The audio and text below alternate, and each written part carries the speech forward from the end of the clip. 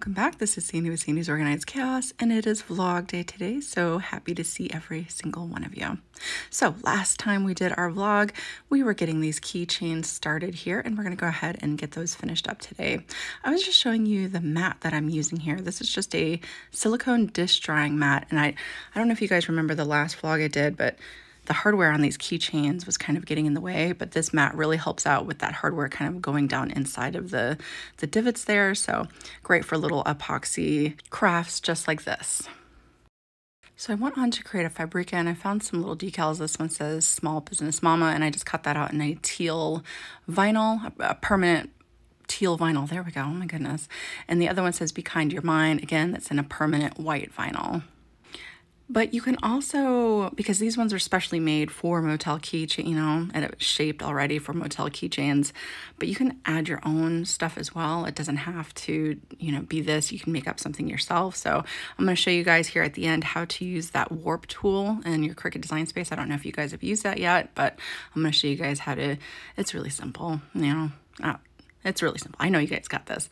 So the first thing I'm going to do before I add these particular decals is I'm going to flip it over, and I am actually sanding the inside of the key. So if you guys remember, I did glitter on one side and this side's empty. So this side I am going to put the decal in, and then I'm going to epoxy over top of them. And then the other ones I'm going to be putting rhinestones on them and putting a decal on the glitter side. So again, we'll go over that here in a minute. So we're just going to move forward with these ones. So before I get that stuck down, I'm going to show you guys what I did to this, because there were certain things I didn't want in it. So after I uploaded it, I went ahead and I ungrouped my decal and I got rid of the little heart here. And I'm also going to get rid of these little stars that are on the side, because I already know that those are not going to cut properly. So I'm just going to go ahead and delete those now. And I kind of like the little swirl on the bottom, so I'm actually going to highlight it, and I'm going to go ahead and duplicate it, and I'm going to rotate it, and I'm going to add it to the A on the top of the quote here. So kind of even out this whole look here with one at the top and one at the bottom. And after I get that all adjusted, I'm going to highlight everything all together, and I'm going to go ahead, there we go, and weld it so that way it cuts in one fluid piece. And then I'm going to get that size down to the size that I need. I think, what did I do? I think it was a little over 1 inch in width and a little over 2 inches in height is what I ended up cutting everything at. So after I cut everything out and I gave it a little sanding on the inside, I forgot to do that on the glitter side last week, sorry. I was just so excited to get these started. After I sanded it a little bit, I went ahead and I wiped it out with just a little bit of rubbing alcohol. You just want to be careful. Rubbing alcohol could crack acrylic, so you definitely don't want to like load it up with your rubbing alcohol. I just did like a light mist and wiped it off. Good to go. So now all that's left to do is go ahead and apply your decals down into that space there that you would like to apply it. And there we go. We have those two made up now, and I am going to epoxy the inside of those. I'm not going to do it yet because I want to rhinestone first, and you know I don't want to be sitting out here with my drying epoxy. So I'm going to do my rhinestoning first, and then I'll put the epoxy on the inside of those particular ones. So now we're going to go ahead and move on to these guys. So I have this purple here, and I have these rhinestones here that I'm going to go ahead and use. This is from Flynn's sister's supply shop. I think it was just like a special mix that she made. I thought those went really well with that. And I thought about doing these mermaid tears, but I actually ended up changing my mind and I used something else. I can't remember the name of it. There we go. Danica Fender. There we go. That's what I'm going to use. So we're going to add rhinestones on the opposite side of these ones. So again, I'm going to sand the insides of my keychains where the rhinestones are going to go. I have some Q-tips to spread out my glue. I'm using my liquid fusion. I have all my supplies here, and we're going to go ahead and get that going. So I just did the scatter method. That's honestly, guys, really the only method I know to do. I haven't really tried anything else, you know. I hadn't really had the time to do rhinestoning. I really haven't. It takes a lot longer than anything else. I still have my tumbler over here. You guys remember that tumbler I started? It's still sitting over there. I really need to get that finished.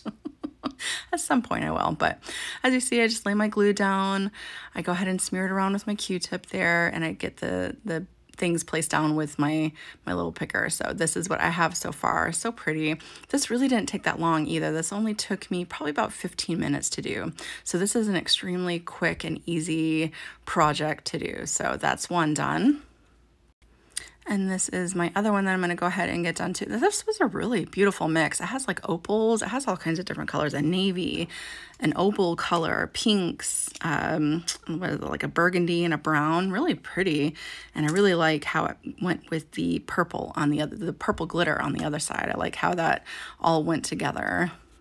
So before I add my decals to this, I'm going to go ahead and let these sit overnight so that way I know that those beads are nice and stuck down. I don't want anything popping out as I'm trying to fuss with my decal on the back. So I'm going to go ahead and let those dry overnight. And now that I'm done with that, I'm going to go ahead and put my epoxy into these guys. I'm going to add a little bit of alfresco into my epoxy. Just because, you know, especially in the one that's not see-through, I wanted to add a little bit of a shine to it. So I'm going to add a bit of this and this additive into my epoxy. And again, super simple. After I get that all mixed in, I'm just going to add a little bit to the inside of my keychain and get it all spread out to the edges, making sure that everything is nice and covered. Do you have to use regular epoxy for this process? No, you could use UV resin if you'd like to, completely up to you guys. I just wanted to use regular epoxy because I don't have too much UV resin left, so I really need to purchase some more before I completely run out. And did you even have to epoxy over top of this lettering? No, but if you don't plan on epoxying over it, I really don't know about sanding it because it scratches up the surface a bit.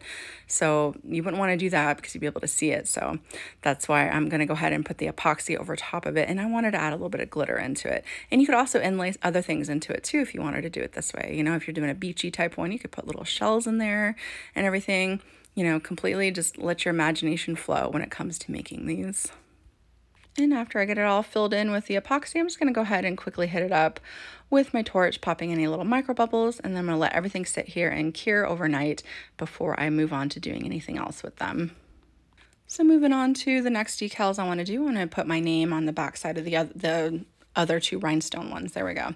So this warp tool is actually in beta. So whenever something says it's in beta, that means it's not, there's still going to be some issues with it. So it's going to take a while. It's going to lag a bit. It might not work properly because again, it's in beta. So once it's out of beta, it should work properly. I did have moments where it took a little too long for certain things, but it's all good. So all you want to, I really liked this. This is what everybody's been doing. And you can actually go down to the bottom after you choose the kind of weird design you want to do. And you can actually adjust how wavy you want it to be. So I'm just going to go ahead and adjust that to how wavy I want it to be. And of course, I'm going to need to shrink the gap in between my words here so that way it's not so separated apart. I want it a little bit tighter together. So it's really simple. It's just a simple click and adjust, and there you go. And you have your wavy words like that's really popular right now. And there's all kinds of different ones in there. Again, just type stuff in there, play around with it, and again, let your imagination flow when it comes to this. So again, you don't want to do letter space. I clicked on the wrong one. It's right next to it. It's line space. So you're just going to adjust that gap until it's the size that you would like it. So I wanted these to go sideways on my keychains. So I measured that to 2.14 inches in length. There we go. And 1.07 in height. So that's what I'm going to cut those in. And I'm going to use a holographic vinyl, which you'll see there, and a hot pink vinyl. So these are, again, our permanent vinyls, and I'm not going to put anything over top of these after I get these applied down to my keychains. And I'm just going to put the holographic rose goldy one on the purple one that I got there. So cute. I really love how these turned out. They're just so easy to do, I tell you. I really like how these colors turned out together. Super pretty. And to make sure that those vinyls are going to get stuck down, to get those glues activated, I'm just going to take my hair dryer here, my handy dandy hair dryer, and kind of heat up the vinyls and make sure everything's nicely pressed down on the back. Well, these two are definitely my favorite, not just because it has my business name on there, but look at that. That is so cute. I love how these look. So pretty, and they're really hefty. They like really have a nice feel to them, you know, they feel heavy. That's nice. So I really like how these turned out, and I hope you guys enjoy making them as well. Well, those are just so easy to do. So we had the hot pink one, the blue one, super cute. And I used all the new glitters from last month's chaos box and these, if you guys remember. I'll make sure to put everything in the description. in the description box for you guys, but look how cute this is. Like probably my favorite. I love that. So cute. I love those colors. And then this one. Now I gotta make bangles to match everything. You know what I mean? Like, so before I go, I bought some more of those Stanley Dupe looking tumblers. I bought these ones from Mother Tumblers and I wanted to show you guys real quick. So they come in a box like this, okay? It has the color on the top. These are sublimatable for those who enjoy doing sublimation. They are sublimatable. And of course the handles and everything come off just like everywhere else, so you can customize them.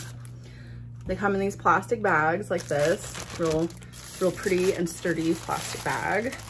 And these, I have to say, are definitely more like a Stanley. Has the full handle, big 40 ounce. It has the lid that rotates around like that. The plastic lid that rotates around just like that, okay? Screw top lid.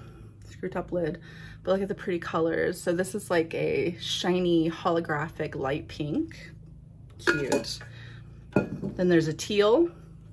I think there was other colors too that she had, so I'll make sure to attach it below. And then this really pretty hot pink. So I got these 3 colors. Aren't those cute? So what really set me off with these was the owner of the company, I think her name's Tiffany. She posted in her Facebook group how she took like the lid to the blue one. She put it on to the hot pink because teal and hot pink go together. So she switched it up like that. And I was like, that is so adorable. And then I do believe she even took the handle off and put it on. So like totally mix and matched it, which was absolutely so cute. So I can't wait to do something with these. I'm thinking of doing that too, because I really loved that look. I love that kind of mismatched look to it. So again, I'll put these in the description box for you guys and we'll see where this will take us.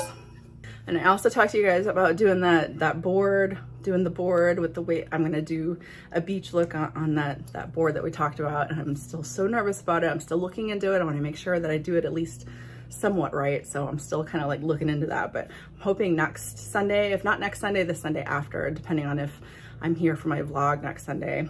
I think we're gonna get it started. Okay, so I'm a little nervous, but excited. I don't know, but should I make it into just a wall art, a clock? I don't know. Should I make it into a charcuterie board? What do you guys think? Let me know. All right, guys. Well, I think that's going to do it for me today. I hope you have an amazing rest of your day, an amazing rest of your week, and I'll see you guys next time. Bye, guys.